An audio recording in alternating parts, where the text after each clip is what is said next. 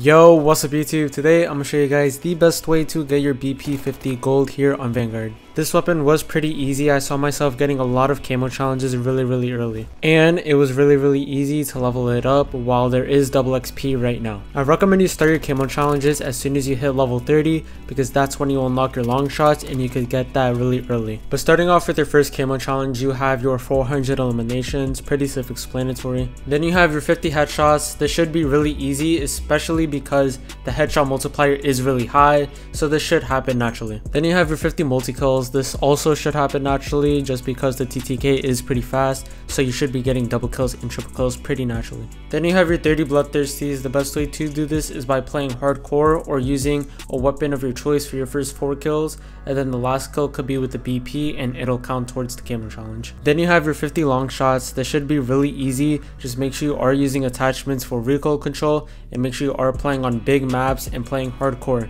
There is actually a game mode called Grindcore Go Long right now, which is specifically for long shots. It has big maps and it is on hardcore. Then you have your 100 close range kills. The easiest way to do this is just playing on small maps and it'll happen naturally. Then you have your kills with 10 attachments equipped, pretty self-explanatory, just use 10 attachments. Then you have your 100 ADS kills with these attachments. The best way to do this is just having other attachments for recoil control and just staying ADS the whole time. Then you have your 100 kills without taking damage with these attachments. The best way to do this is going into hardcore just because the kills are easier to get. And last but not least, you have 100 kills while moving. The easiest way to do this is just strafing around while getting kills. Here's some class setups I used in the video where I have my normal class setup and the 3 class setups for the last 3 camo challenges. Hopefully this video helped. Let me know if I should add anything else to these guides. Make sure you follow on other socials like TikTok and Instagram, and make sure you like and subscribe to keep up with the Call of Duty content. And yeah, I'll see you guys later. Peace.